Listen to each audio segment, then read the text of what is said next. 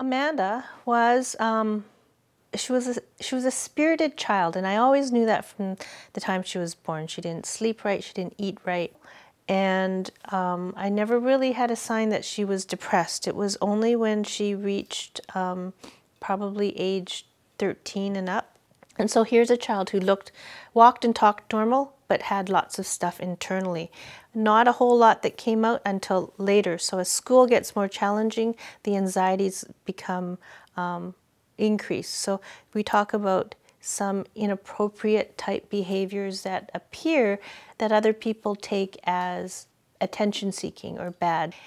And as all these things compiled, Amanda found online was better than peer-to-peer because she wasn't as judged. However, she made some bad choices online, which started that whole snowball effect of Amanda's story.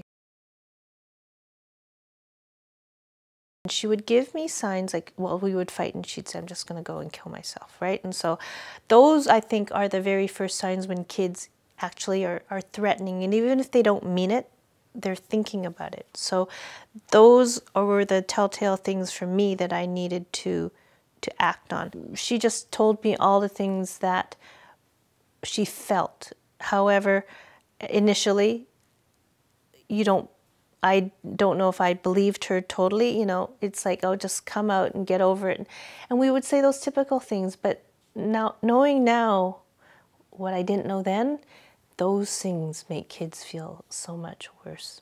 It's been quite a journey, learning about mental health, learning about suicide. One of the big things that I found was that it's a topic that no one wants to talk about. In order to get the preventions, the awareness, the interventions, the resources, we have to make it, we have to make people aware out there that this is a social issue. It is a problem. It affects lives. And so basically the suicide stuff is life or death.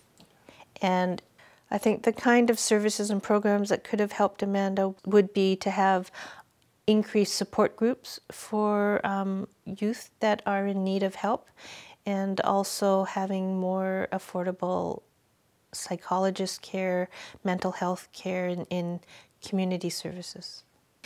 People can support the Right by You campaign by going to the website and signing the petition, and then going to governments to make sure that the resources are in place.